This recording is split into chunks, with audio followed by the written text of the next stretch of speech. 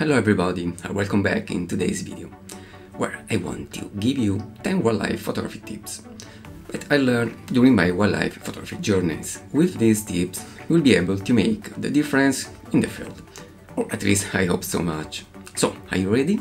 Okay, let's go!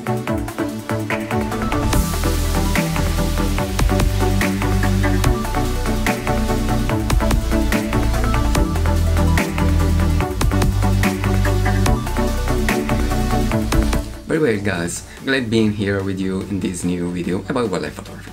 Today I want to tell you my favorite secrets for taking better images in wildlife photography. These tips are more related to camera, so maybe I'm gonna make another video about other secrets, always for getting better images, like for example in the field. But let's see my first 10 tips. Tip number 1, check the camera settings.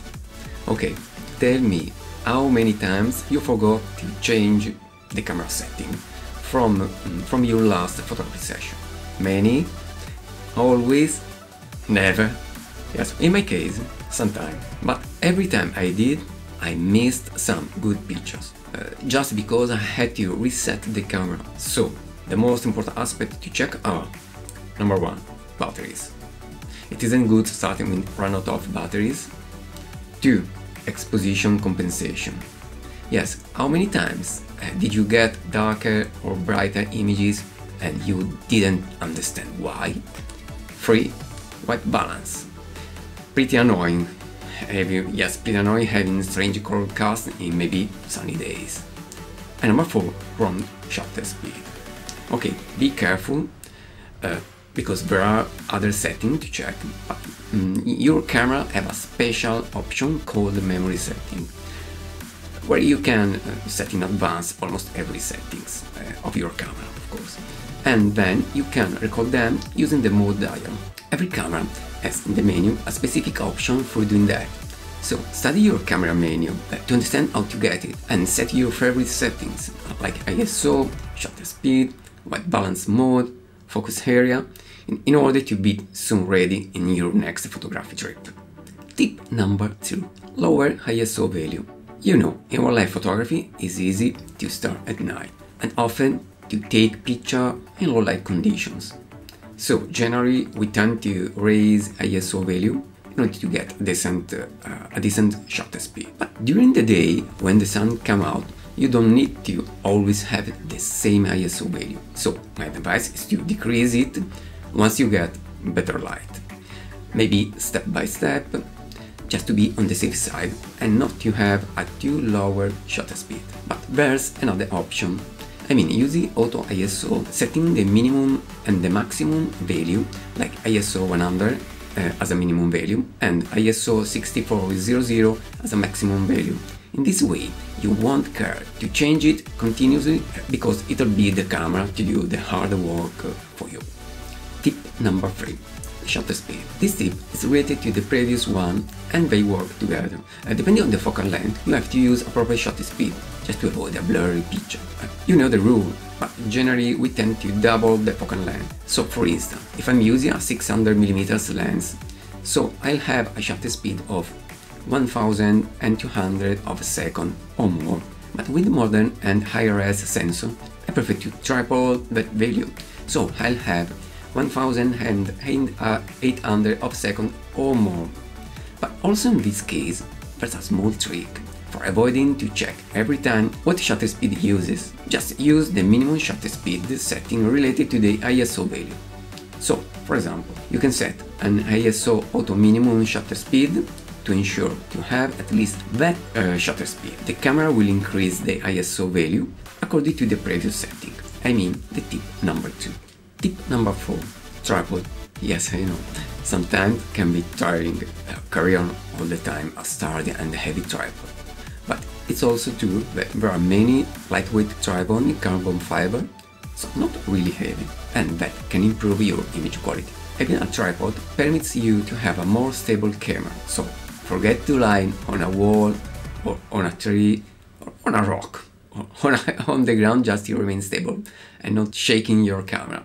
With a tripod, you'll be sure to get a pin-sharp image in almost every condition. Using a tripod is easy, but you have to be aware that rough grounds can be dodgy, so always check the ground and where you are putting the tripod's leg. Check the stability of the tripod itself before putting on the camera, mostly with heavy prime lens, because if the tripod falls down with your expensive lens, so it'll be a serious problem. And don't forget to check every twist lock or safety lock of the legs, just to avoid the same bad aspect of fall down.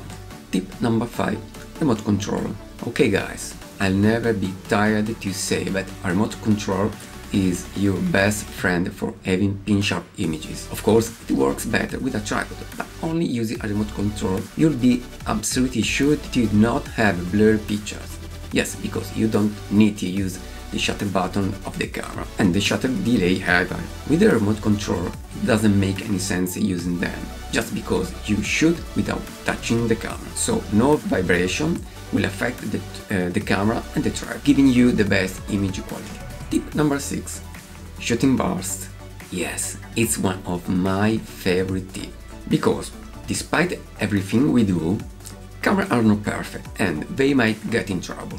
During many years of wildlife photography, I saw that using the shooting burst, I'm pretty sure to get at least 1 or 2 pictures perfectly in focus, and I also have the chance to get a better position of the animal, maybe when it's moving, but it works even with static subject in low light condition, when you got lower shutter speed. In situations like that, it's easier to get at least 1 or 2 pictures in focus, just because you use the shooting burst.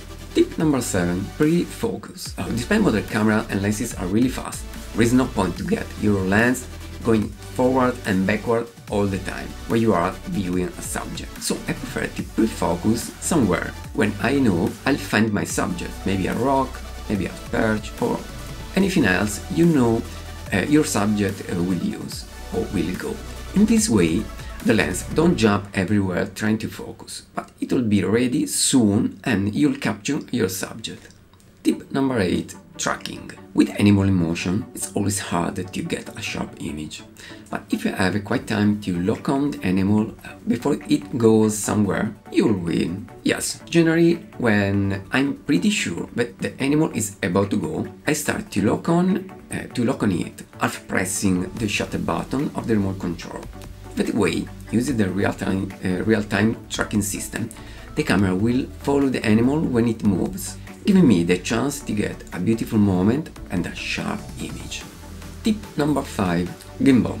A gimbal for me is vital. There's nothing better than using a gimbal. I made a review of my tripod and gimbal where I explain why it's better a gimbal instead of a ball head. Basically, once you have balanced the lens on the gimbal, you don't need to make anything else. Just move the lens, point the subject and shoot, using always the remote control without worrying of anything. Your camera and lens will be always safe, and in that position you can use one hand for moving the lens and the other hand for shooting with the remote control. It's easy, isn't it? Tip number 10. Diaphragm. Sometimes we are worried to use the lens at the widest aperture, just because we spent a lot of money for our new prime lens, and we want to use it at f4 or f2.8 just to have the best background. But sometimes, when your subject is pretty close to you, using the widest aperture of the diaphragm can get the camera in trouble if it can't focus properly the height of the animal or the head as well. So I prefer to close a little bit the diaphragm just to be on the safe side. For example, if the maximum aperture of my lens is f4, I tend to use it at f5.6 or f6.3. That way, I'm sure to have a bigger depth of field and so to have more chance to get all the animal in focus, or at least the head with its eyes. Another thing to consider is that almost every lens reaches the better image quality in terms of sharpness at f8, giving you also a further bigger depth of field with the maximum image quality of the lens. Yes, I'm aware that the newest cameras are capable to focus and follow animal eyes, so it'll be easier to get a perfect picture. But it's also true that not every camera has that feature, so you need to find another solution. Okay folks, it's time to say goodbye. I hope you enjoy watching this video. Mostly I hope being useful for someone. In case, give me a like and subscribe to the channel. And don't forget to allow the notification bell just to not lose every my new video. If you have a question, please write them in the comment section below, as well as any doubt or request, okay? So, thanks again and see you in the next video. Bye bye.